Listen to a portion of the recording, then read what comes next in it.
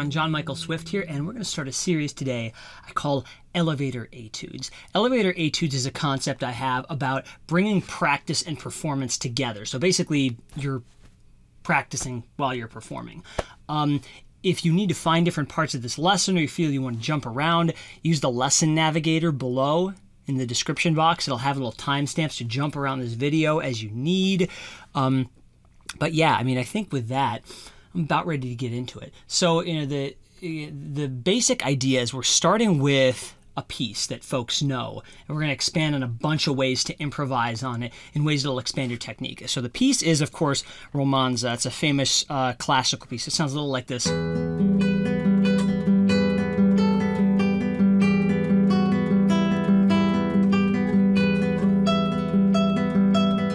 Etc., etc. So a lot of folks know this piece, but what I'm going to talk about is a whole bunch of different ways to improvise on different sections of it, or just to, more than anything, it's ways to kind of build your own improvisations and things that'll work your own technique in ways that you're interested in. So one of the first things that I like to do with this piece is do modal improvisations on one string. A lot of folks who haven't learned a lot of theory yet, haven't learned a lot about intervals or modes or anything, this is like a perfect piece for them to learn about it with, because you can be making music kind of while you're learning all the theory. So the thing I usually start with is just kind of going up and down the thin E string and trying to just find the notes of the scale I want to use. And the main scale of this song is just the regular minor scale, your Aeolian mode. So your root is your open E string. Your second is on the second fret, so you have a major second. You have a minor third, which is on the third fret. So you just kind of mess with those a little bit until they're in your head. Your next note is your A. It's the perfect fourth. It's up on the 5th fret, so kind of mess around with those notes.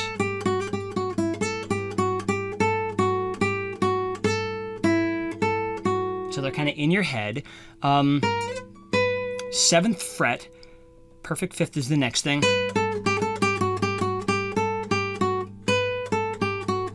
Do what you need to do to kind of get all these things in your head and start working in patterns as you go up a little bit. So next, you got 5, 7, 8. That's a flat 6 right there. That's a minor 6th right there. That's kind of a dark note, so that's a good one to have. Mix that in with the ones you have. Next we have 10 on the E string. 10 is your minor 7th. And last of all, 12th fret. 12th fret's your high octave. So see if you can kind of just play through your whole scale. And that's kind of like the field of notes you're going to work with. The next thing I try to do is sort of establish this pattern, because just kind of ripping the pattern out of this song works really well to kind of give us a base of stuff to work with. So the key idea is on your right hand, you're pinching on the downbeat, you're playing the thumb and the ring finger on the outer strings. And then you're going middle finger, pointer finger on the 2nd and 3rd string. So you're going pinch, pluck, pluck, pinch, pluck, pluck, pinch, pluck, pluck, pinch, pluck, pluck.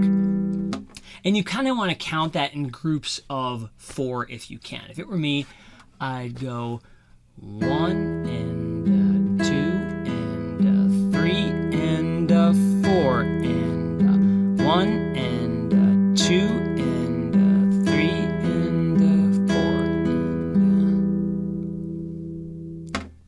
And what I would do is I would kind of count that in measures of 3, because in the song it's kind of in sort of 9/8 really. So it goes, it kind of pinches on the downbeat and then just follows with 3 of these finger patterns. So it goes pinch, pluck, pluck, pluck, pluck, pluck, pluck, pluck, pluck, pinch, pluck, pluck.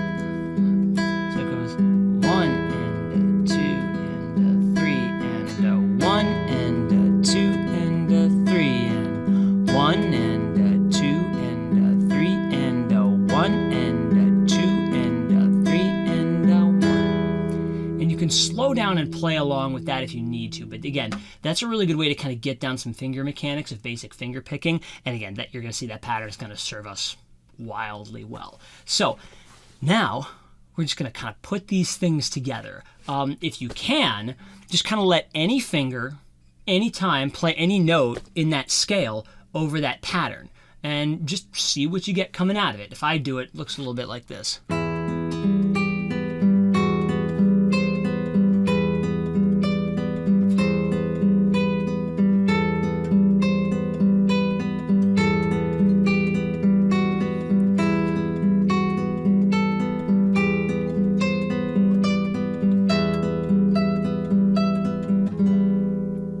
Go. So you can start to get a basic sense of kind of how this mode sounds and how the different intervals sound just by playing over this, because this picking pattern gives you sort of an E minor drone. It's a very safe drone. It's really hard to get things that sound really bad going with this. So it's a really kind of safe space to sort of mess around with this mode and with this pattern.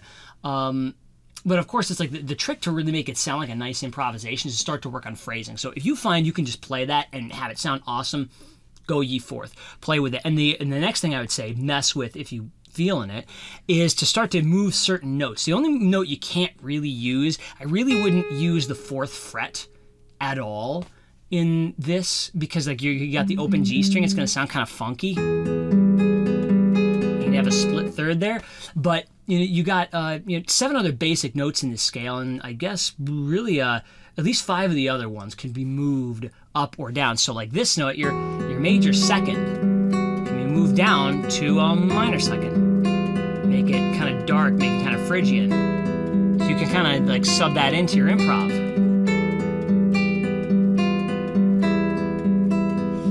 Your 4th can be raised 1. That sounds real funky right there, but you can do that. You can kind of mix and match these as you like. Your 7th fret you really want to leave where it is. It's an important point of stability. And it's also kind of in your drone there, so I really wouldn't move it if I were you.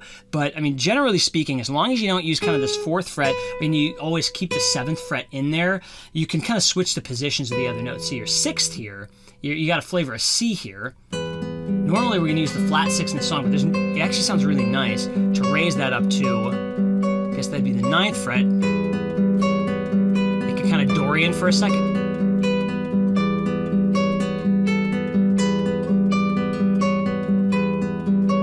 And then you got on your 10th fret is your minor 7th. You can raise that up to a major 7th. I'm kind of mixing and matching that with the minor 6th here. So you got this big wide gap here. But it makes it sound kind of exotic.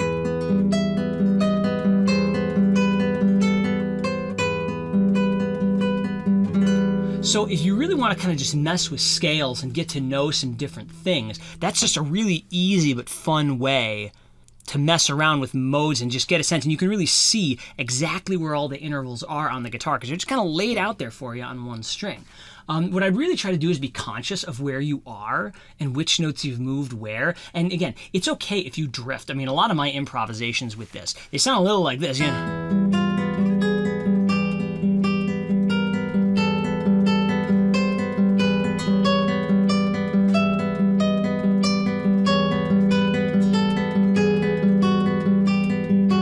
Sometimes I do that on purpose, but you know what? Even if you do it by accident, this is one of those cases where you can totally kind of call it jazz, but try to have a place where you come back to, because if you just hit totally random stuff all the time, it does sound a little bit weak. But if you occasionally drift onto a wrong note, your audience isn't necessarily going to know. There's no objective reason why it's wrong, especially if you purposely use a couple of chromatic changes on purpose early on in your improvisation. So whatever kind of improv you come up with, a lot of times I'll be like, all right, here's my minor scale. Start and outline my minor scale. I'll just throw in a, I just use both, both kinds of sixths right there very early on. Just to say, you know what, audience, don't get too attached to anything, because you never know what I'm going to do. And that kind of gives you a little bit of leeway to make some mistakes, but to also start to channel yourself onto one particular sound you want. So there's the first kind of set of things to play with. Once you've really got that established, it's really time to start thinking about phrasing. So the first thing we're talking about is just notes. Whenever you set up a modal improvisation of any kind, there's going to be some notes that sound tense and some notes that sound more restful.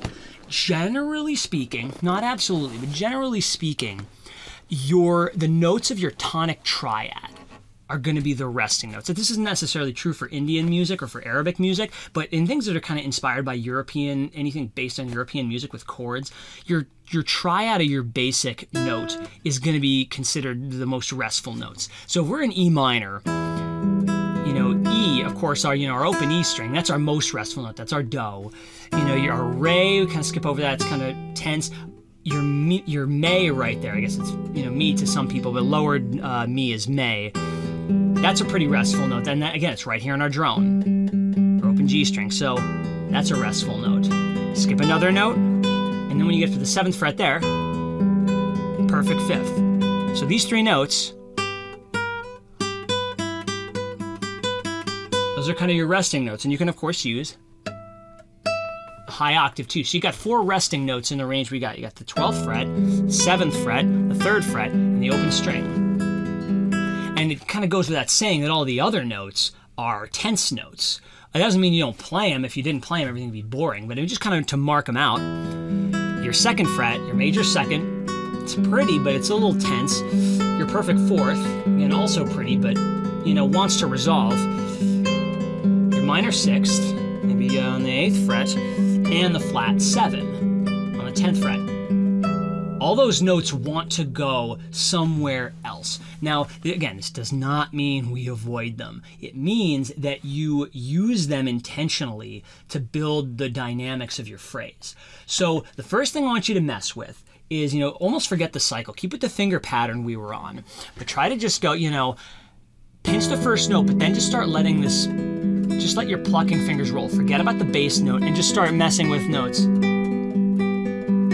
Start purposely, go to a resting note, pass through some resting note, and then take a second and go to a tense note and just sit there for a second. And then release it. You do it again. Tension, tension, tension, release.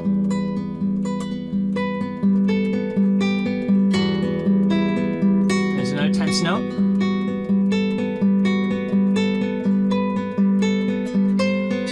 Release.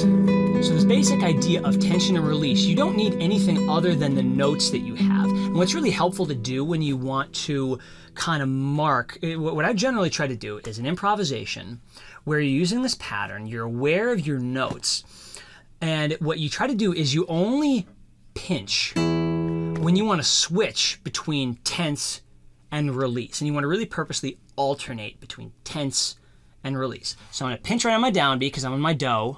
I'm just doing this pattern. Start walking some stuff. But then I'm going to land on a tense note and pinch again. Start walking again. And then release note and pinch again.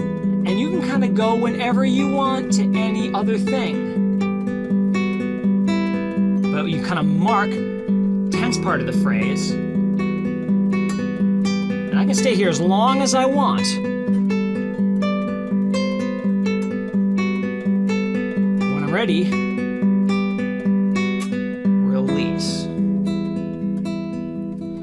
And so another really important idea here is this idea that this bass is a marker. It's a marker that your ears are trying to figure out, this means something. So you can use it different ways, but that's a really specific idea of how you can use it to kind of mark tense phrases and released phrases. Another thing you can do is use rhythmic cycles. Now, these are a little harder to manage, but the key is you got to set something up. So if we go back to this idea of 1 and a 2 and a 3 and a 1 and a 2 and a 3, if you do that regularly, your ears will get used to it. Tense note.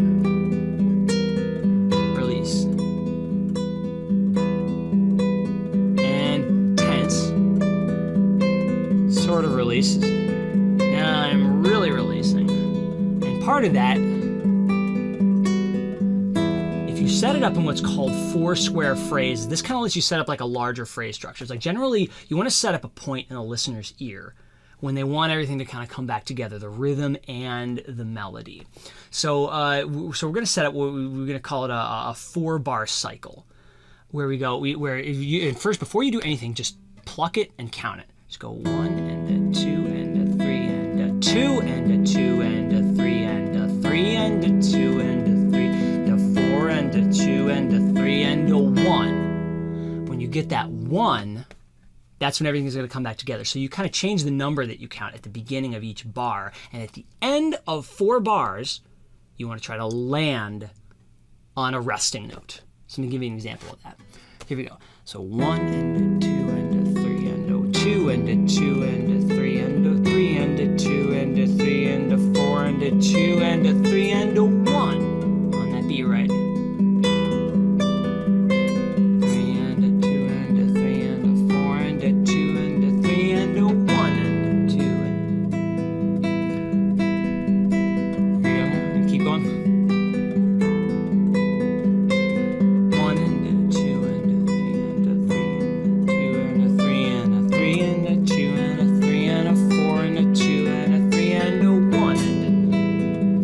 Start doing that, you create an expectation in the audience.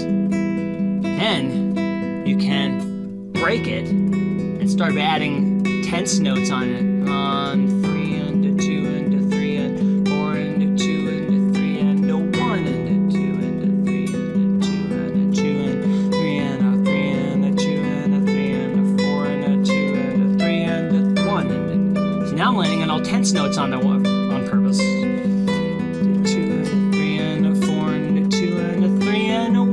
Back to landing on release notes. So now you're starting to play with something a little bigger, the expectations of the audience, and that really comes from setting different things up, but using these important phrase markers like what notes you're using and where things go in a rhythmic cycle that you set up to kind of create a sense of tension and release. So start out by trying to do something free and just using the notes to set your tension and release profiles up.